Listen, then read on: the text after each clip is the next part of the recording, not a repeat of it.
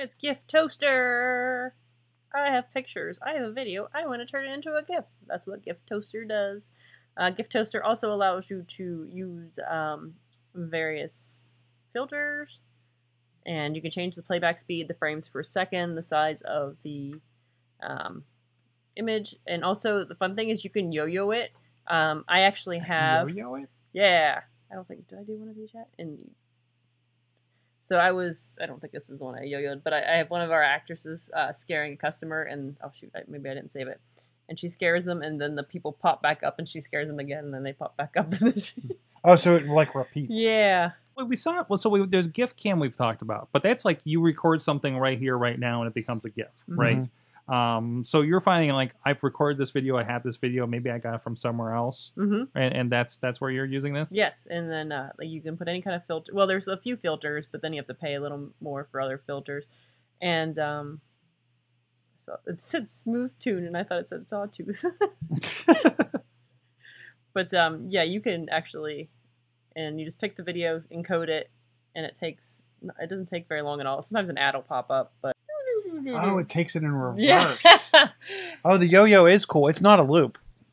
It plays it forward and then plays it backwards. There it is. Okay.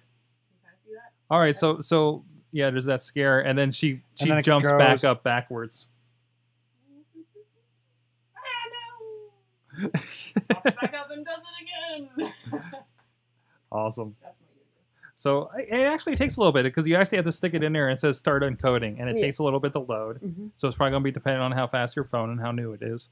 It's taken me, this is a 18 megabyte file, 8-second clip, and it's taken me a little bit here actually to get into. So, and then it pops up, maybe. I keep turning my phone sideways. And I got an ad at the bottom for HBO Now, and now it's a GIF. There's actually a quick video I took crossing the bridge on the train, heading from downtown. Some of you guys may be familiar with that. And did I have to yo-yo it before I did my thing? But if you go back, if you go back at the top there, it'll let you change your options. And you can actually, if you go to the bottom, you can put a banner on it, a text banner. Okay, and actually put something over it. And then now what I gotta go encode it again. See, it's not, and it's probably doing more because that's actually doubling it since I yo-yoed it, didn't it? So, oh, I got an ad for Game of War. Everybody, how is there anybody that hasn't heard of Game of War at this point? Because holy crap. So that's loading, and then I'll have a nice yo-yoed GIF going back and forth across the river. Down Would it be interesting too? Because if you can get some decent loops, you could actually probably make it look, the yo-yo look like a loop, even though it's really not. True, because it's just going to go back and forth. Right. It's going to go whoop whoop whoop whoop. Yeah, that's my audio effect. So you guys know what I'm talking about out there.